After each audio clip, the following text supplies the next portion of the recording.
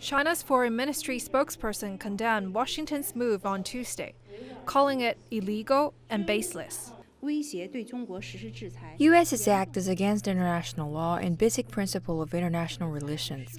It is an interference of China's internal affairs. The making of Chinese laws is based on China's constitution. It legally safeguards the prosperity and stability of Hong Kong.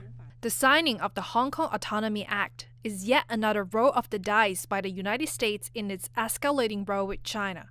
The executive order blocks the U.S. property of those who are set to undermine democratic institutions in Hong Kong. It also revokes license exceptions for exports to Hong Kong and eliminates the preference for Hong Kong passport holders as compared to Chinese mainlands. The Hong Kong Autonomy Act, which I signed this afternoon, passed unanimously through Congress. It's just the latest escalation in the country's souring relations of late.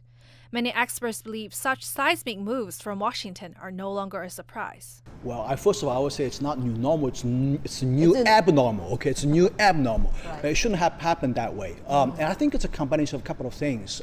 It's almost like a perfect storm. One is, of course, we have this, fundamental long-term structural differences, basically, that culminated in this trade war that President Trump has initiated. Second, I think it's a lot to do with the coronavirus situation. United States suffered greatly, and it wants somebody to blame, and China happens to be a victim. For months, Trump has blamed China for, in his words, sending the coronavirus to the U.S., while defending his administration's own response as cases soar.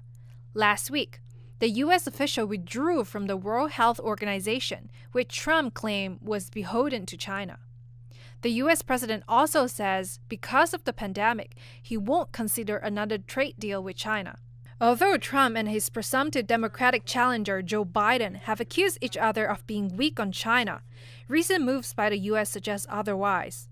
I want to know, when's the last time you spoke with President Xi of China? And do you plan to speak with him in the near future? No, I haven't spoken to him. Well, no, I don't. I have no plan to speak to him. America's significant business community in Hong Kong have been caught up in the new law.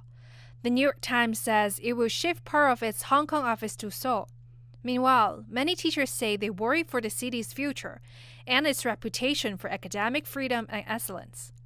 Trump has declared himself to be the toughest ever president on China, a position he's taking ever more rigorously as November's presidential election draws near. Signing the executive order is one thing, but he now must deal with Beijing's response. Jasmine Sen, CGTN.